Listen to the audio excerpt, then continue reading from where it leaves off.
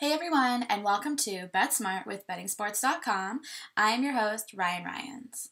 Today I will be giving out a free play for the Thursday Night Football matchup between the Buffalo Bills and the Miami Dolphins. The current line is Miami minus 4 points, and the total is sitting at 41.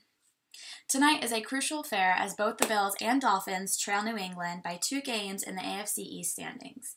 Including a 29-10 setback in Week 2, the Dolphins have lost 3 straight to the Bills, their longest losing streak since going 0-4 from 2006 to 2007.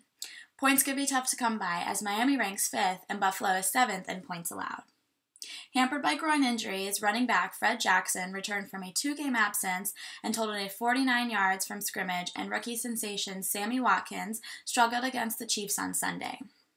Watkins, who hauled in just 4 of 10 targets for 27 yards after gaining 279 yards in his prior 2 games, totaled 117 yards and a score in the team's first meeting with Miami.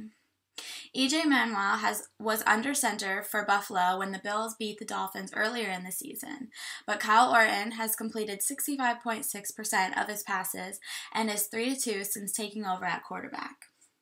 Miami lost their starting running back to a season-ending ACL injury in the 3rd week of the season. Since then, Lamar Miller has excelled, but he entered last week's game battling a shoulder injury and had only 5 touches for 6 total yards in the contest. Miller says he'll play on Thursday, which will take some of the burden off improving quarterback Ryan Tannehill, who has thrown 15 scoring passes and has also become a threat with his legs by rushing for 245 yards on the season.